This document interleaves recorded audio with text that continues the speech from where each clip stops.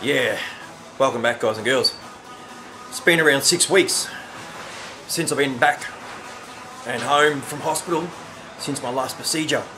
I've had a fair bit of rest, so it's about time to get back into the QE and do some work on it. I've had a few other outcomes and other possibilities and other things that are going to be happening this year.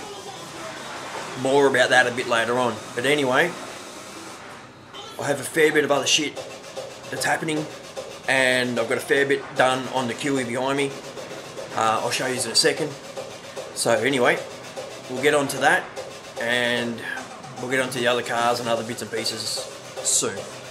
So, enough looking at my ugly face, and let's get to it, and back on the QE. Cheers. Alright, as you can see, car body is up on the rotisserie. Sorry I'm moving a bit quick, don't want you all to get sick. Anyways, car's up. I'm going to flip it very soon, but as I'm saying, rust down here I'll be repairing shortly. The big ass tear in the back, God knows what that's from. Bit of rust along the front of the boot floor, and then some along here. There's only a couple of small pieces down the bottom down there, but apart from that, it is very solid. And yeah, so when it flips upside down, I'll give you another view of it. Then you'll be able to have a stickies, and yeah. So saying, if you see something you're not sure of, guys, just bleep it down in the comments, and I'll have a read. And yeah, you might tell me something that I might miss and might not notice, or I might have a better solution than what I'm doing. So yeah, anyways, time to spin the car around and start working underneath. Then I can get all this shit coated. Oh yeah, got to clean out some dirt and crap that's on the floor. But yeah, alright, time to flip the car. I'll be back soon. Cheers. Alrighty guys, just putting a little bit of sealant on some of the sections where I welded in. We want to stop any fumes at all coming into the vehicle. So yeah, best way to do it, keep it all going the same direction. Don't try and crisscross your seams, because, well, it might help to get some of the shit in to start off with, but if you leave it going all the same way, it just looks a lot neater when you're finished. And yeah, at least you know you can keep all the things and you get it going in the right positions. It will seal it all up properly. Obviously, I'm going up here along the edge of the wheel well. Make sure I get in all the nooks and crannies and anything. Not that I don't trust my welding for sealing it up, but at least if you're going to do it, you might as well problem. I'm using U-Pole grey sealant, if you can read that. Yeah, not a sponsor or anything like that. It's just this stuff, I've used it in the past and I've never had any issues, so I don't see the point of trying a different product when I know this one will and does work. So yeah.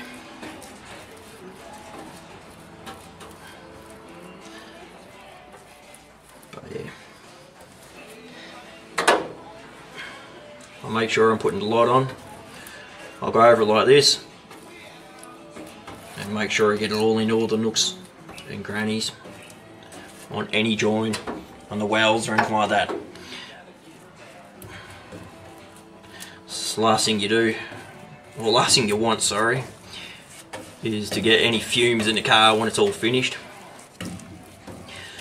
Especially when I'm going to have your family and things in the car. I want to make sure this car is 100% safe from fumes.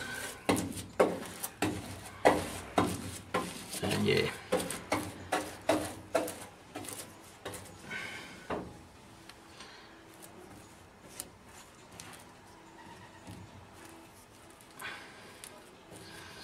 Just give it a little bit of a display here, obviously.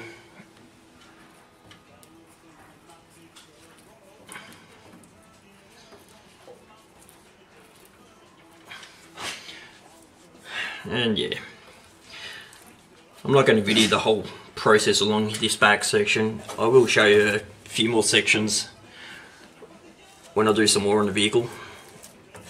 But yeah, just give it a little quick display here now while I'm sealing it up. I'm also putting it on the underside of the vehicle.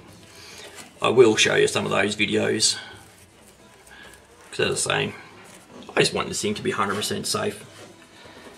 But yeah. Alrighty guys and girls, that's a little bit for now. I'll put it back on shortly and I'll have it in a different position for you so you can see. Cheers, bye.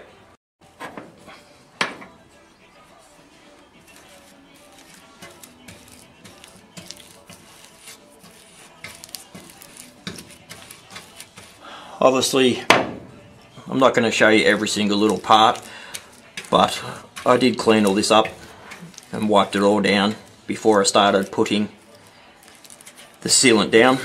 Obviously you want your surface as clean as possible where you're putting the sealant. Yeah, otherwise, you know, any contamination or anything like that may not cause the sealant to work properly. It may lift up and peel up, which is, well, you don't want that at all. Definitely do not want that. You want to make sure this is 100% sealed. But yeah. This stuff is about, I don't know, about an hour or so before it's dry, before you can paint over the top of it. Now, there is a couple of ways you can do this. If you want to be really anal about it and things like that, you can put masking tape down on both sides of where you're putting it.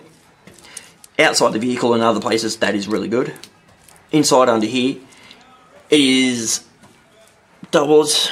It doesn't really matter that much because this is inside the vehicle and it's underneath all the carpets and everything. So at least I know if I have missed any places or anything like that, I'm going to be able to see them. But yeah, you want to, yeah, you just want to make sure you get a good coverage on it. Some places under the body where it might be visible and things like that, totally recommend putting the masking tape over it on the edges so you can get perfect lines.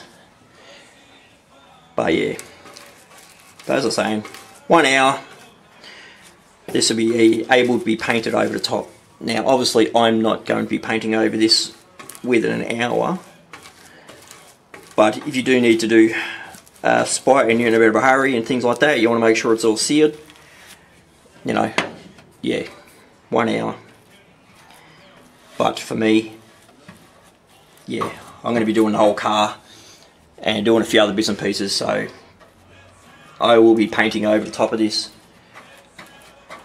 with some underbody, sorry, Sound Deadener from RUST-OLEUM. But yeah, as I was saying, you want to keep this nice and even, and you want to try and keep them going the same way your seams. Obviously in a few places it's a little bit impossible to try and keep it the same way, but yeah, don't be afraid to put it down, because yeah, you want this stuff to be sealed. You want it to be 100%. You want to get all the fumes and everything out of the vehicle. Alright, more to come in a different place shortly. Cheers. Alrighty guys and girls, as you can see, I have seam sealer around a lot of the bits and pieces and the welds that I've done in the car. It's coming along nicely. So I'm going to get on the other side and over the back and all the other patches. Oop, that's a bit bright, makes it a bit hard for you guys to see. Sorry about that. But anyway, seam sealer is on. Full top side of the car is seam sealed. But anyway, underbody seam sealing is nearly all complete, and then I'll be able to put the underground matting matting, paint, sound deadening paint, then matting and things like that. But yeah, so I just thought I'd show you this now so you can see what's happening. It's coated. I'm happy. It's going to keep a lot of fumes and things out to keep me and my family safe when we go driving in the car. Alright, more to come soon. Cheers. Bye.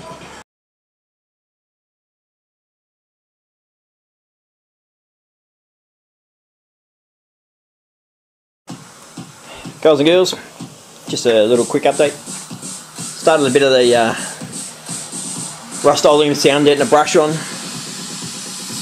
the body, on the floor section here. Obviously I can't go too silly putting it all on just yet, but yeah, just thought I'd give you a quick update. Yes, it is wet.